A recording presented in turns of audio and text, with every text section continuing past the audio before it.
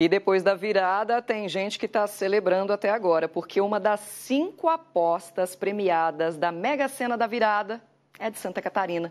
Eu vou pedir a participação da Eduarda Wenzel para trazer os detalhes para a gente, porque não é só um catarinense que está milionário nesse momento, né?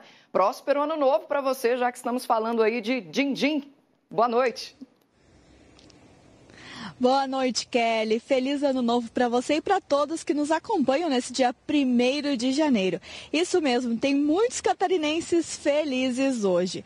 Isso porque uma parte da Mega da Virada, que foi para 5 apostas, veio para o Oeste. É uma cidade, a Ipira, que fica a 2 horas aqui de Chapecó e tem um pouco mais de 4.000 habitantes. A nossa produção conversou com esse ganhador e ele revelou que não é somente ele que está feliz, porque essa aposta foi feita em um bolão, como a gente conhece popularmente, por cerca de 30 amigos.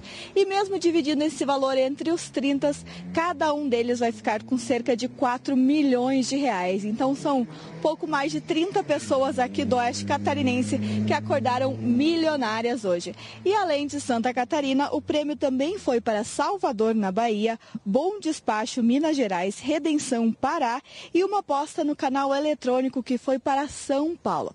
E Kelly, eu devolvo para o estúdio perguntando para você o que você faria se acordasse milionária hoje. Eu ia continuar aqui trabalhando bem disfarçadinha e depois eu resolvi o que fazer com a mente bem tranquila para não se emocionar. Muitíssimo obrigada pela sua participação.